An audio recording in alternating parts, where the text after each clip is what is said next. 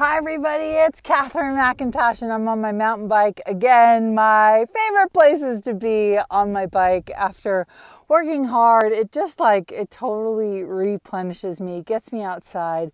And it's freaking 80 degrees on Halloween in Colorado. Holy cow. So I just spent the last hour climbing, and there were so many points of the climb that I was like, I can't do this. I can't do this. This is too hard.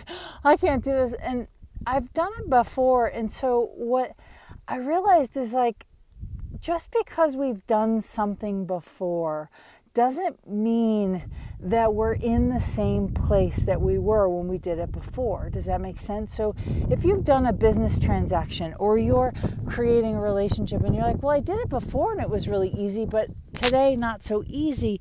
Instead of making yourself wrong, I just kept on being like, all right, what's the gift in this? Embody, what do you require? And what do you know? So I kept on asking a lot of questions, and I got off my bike and I walked and I climbed and I huffed and puffed and I drank water, and it was like, well, if I wasn't making myself wrong, what's the gift in this?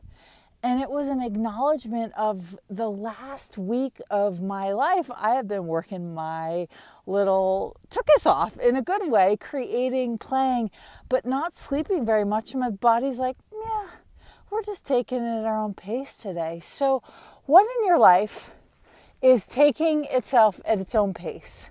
Where are you taking your own pace in your life? And what is the gift in that? So if you didn't have to make yourself wrong for where you are today, what would you acknowledge about yourself that you haven't been willing to acknowledge?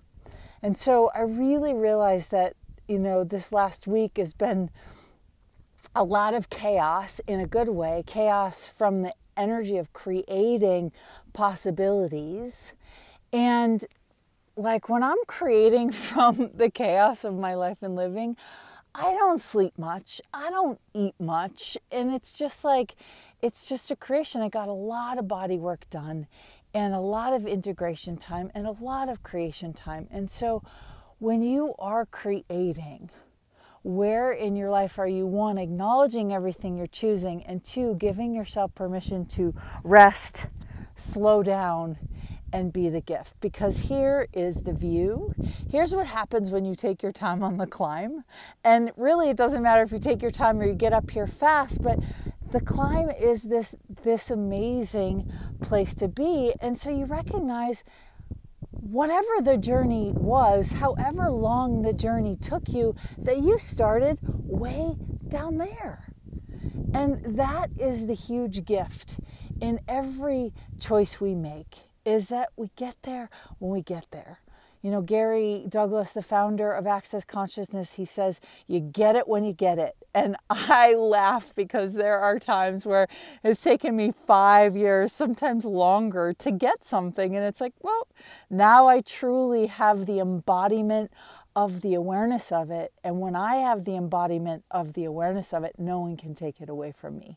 So that's my tidbit from the top of the mountain. I'm about to go down and enjoy the ride down and go fast and play. So sayonara from wherever you are in the world, giving you a giant hug and sending heaps of gratitude your way for your journey, your speed, your climb, your chaos, and your inspiration. So thanks for watching, and I'll see you again soon.